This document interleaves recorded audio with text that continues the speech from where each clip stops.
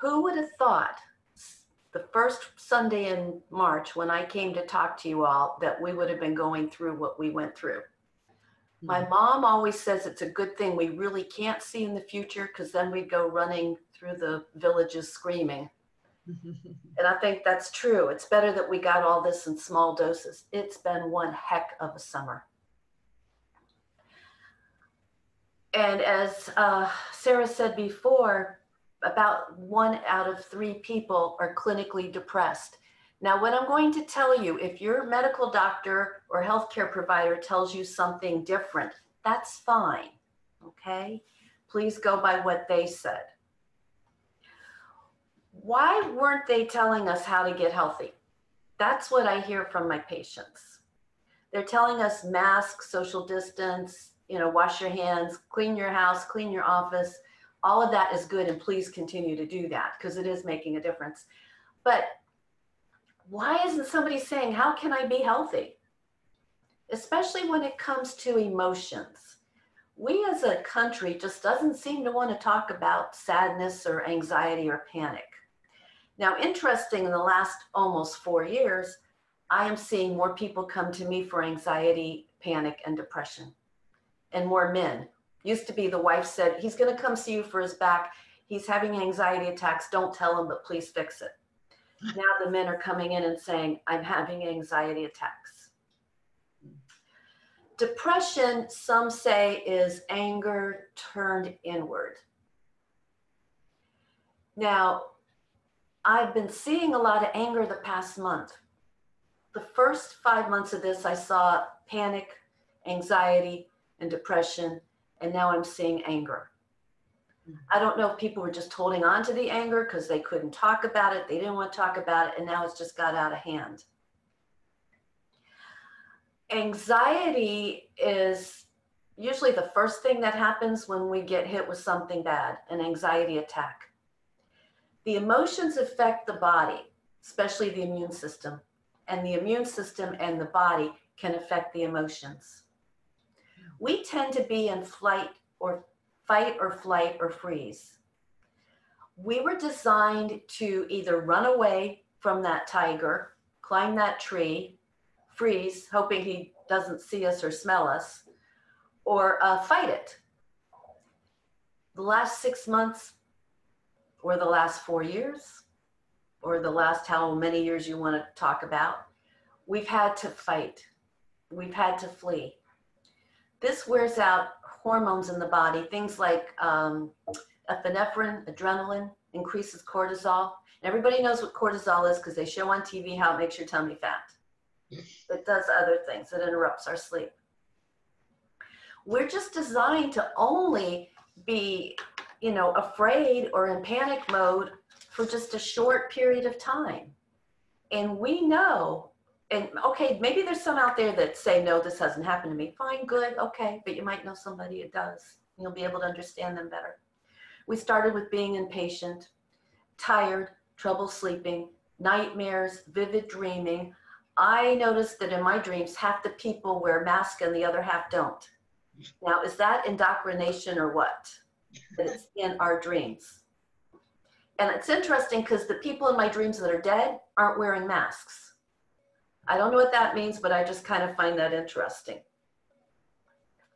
Our nervous system is designed to handle this, but after a while, we just can't take anymore.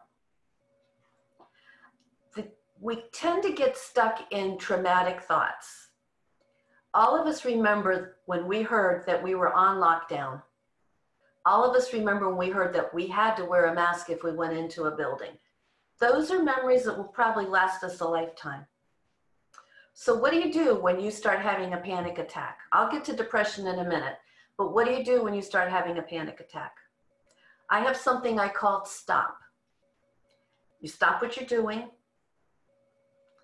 You take a deep breath, 3 or 4, and a way to do that is to inhale by the count of 4, hold for the count of 4, exhale for a count of 4, and do that 3 or 4 times if you're able to do that. Doesn't have to be real deep if you can't breathe real deep.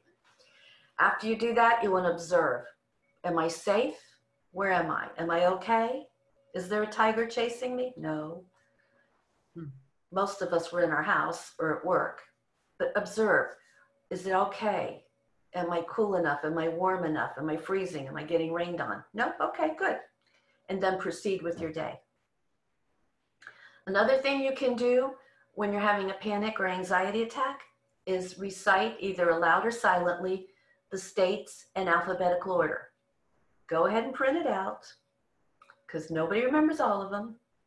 Print out the capitals while you're at it, because if your anxiety or panic doesn't stop by the time you get to Wyoming, you want to start with the capitals.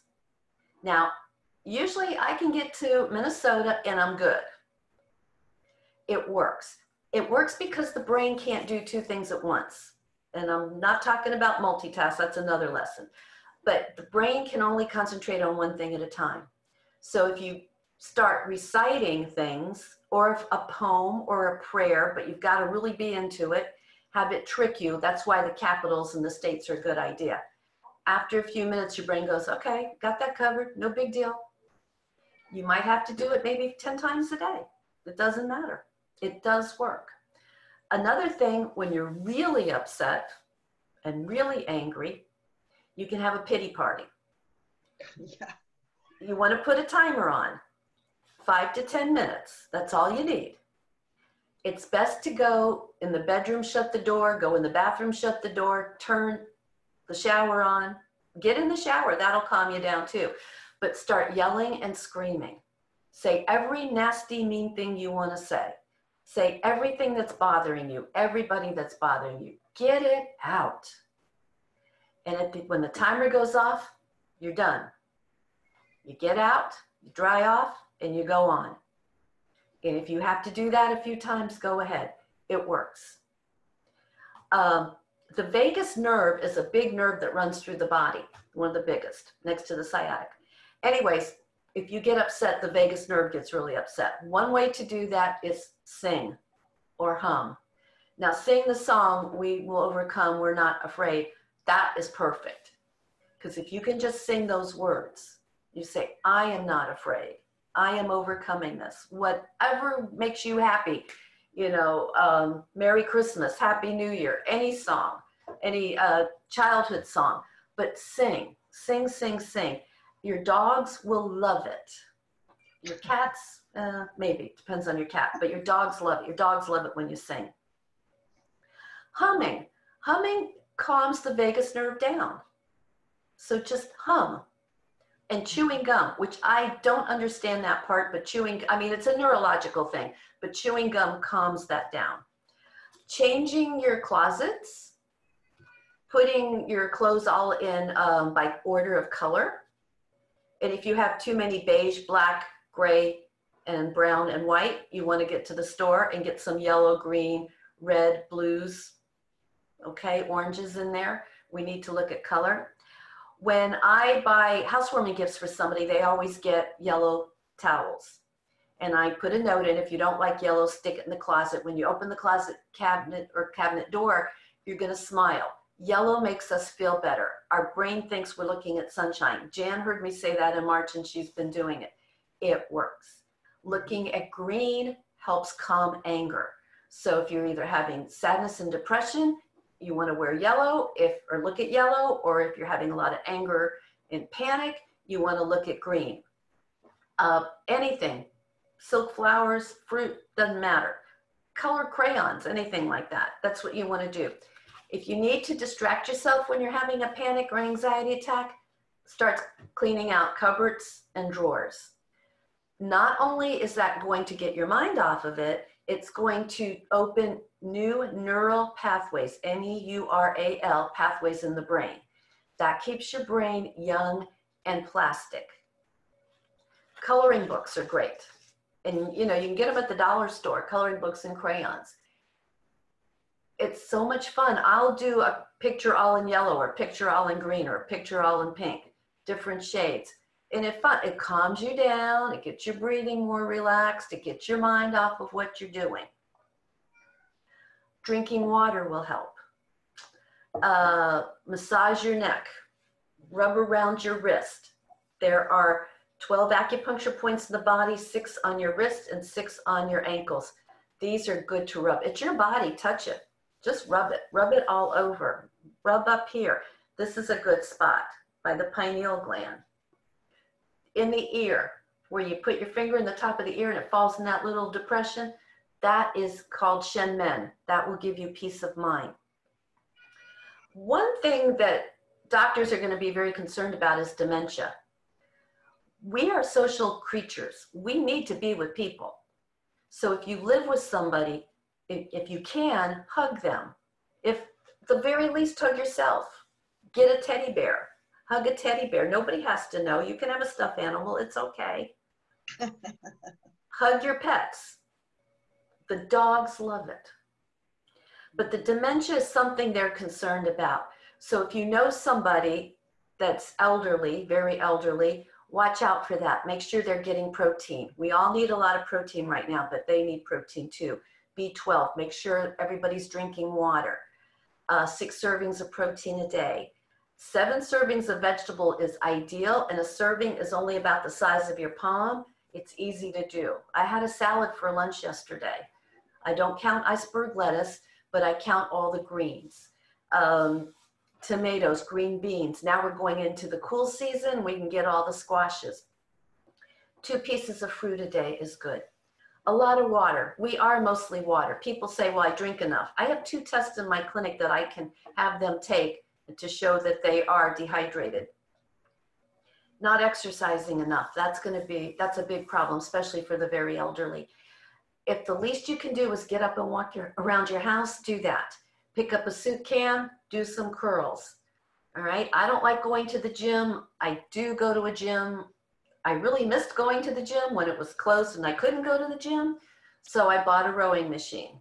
That helps. My chiropractor said you can't hurt your back with that. So you want to dance. Oh, dancing is so much fun. And you can do it in the privacy of your own house. Your dogs, again, are going to love it. My big dog loves to dance around with me. The little dog, she jumps up and she does this, you know, she wants to hold my hand. So cute. That makes me laugh. Laughter is the best medicine. You can Google jokes. You can put in what age you want or what type you want. The kid jokes are really a lot of fun. But just get jokes, laugh. Laugh by yourself. Kids laugh 300 times a day. Adults laugh about 17 times a day. We need to laugh. Patients were saying that they don't hear me laugh anymore. Well, wearing a mask and walking in a room and saying, have I done all 6 layers of cleaning before I walked into this room for this patient? I'm a little preoccupied. So the past week, I'm trying to get everybody to giggle. You know, they have to giggle once before they leave. So you want to definitely laugh. Essential oils, very good. I'm not an expert on it, but it's easy to find out. We have them in every room now at the clinic because we're trying to hide all the chemicals that we have to use by law to keep the place sterile and clean. Well, not sterile, disinfected and clean. Sleep, very important. You need to go to sleep between 10 and midnight. After that, cortisol starts dumping into the body, and that causes a whole chain of things. When you sleep, your body heals itself. It takes the short-term memory stuff and puts it into long-term memory. Sleep helps with weight loss and maintaining weight. It helps with glucose metabolism. Some of the people that got hit hardest by COVID are diabetic and overweight, which are preventable things. So these people, definitely, if you know any of them, tell them they need to get to sleep around 10, 11 o'clock. If you have trouble sleeping, if you're waking up, it could be your blood sugar drops around 2, 3 in the morning. So eat a protein snack about an hour before bed.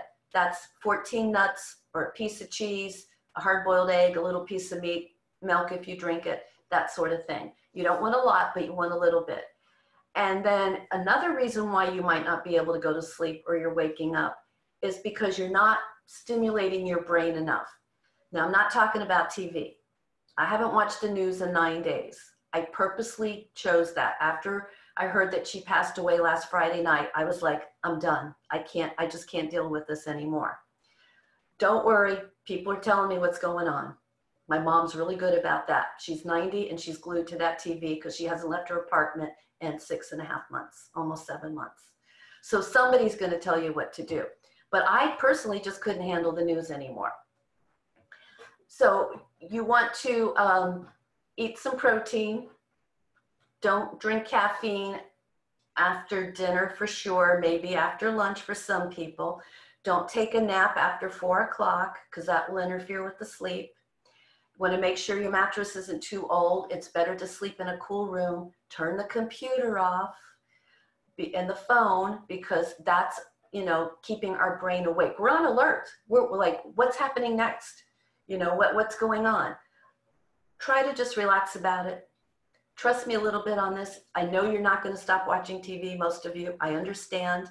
But, maybe calm it down, put limits on it, watch the channels, okay? You don't have to compare them all.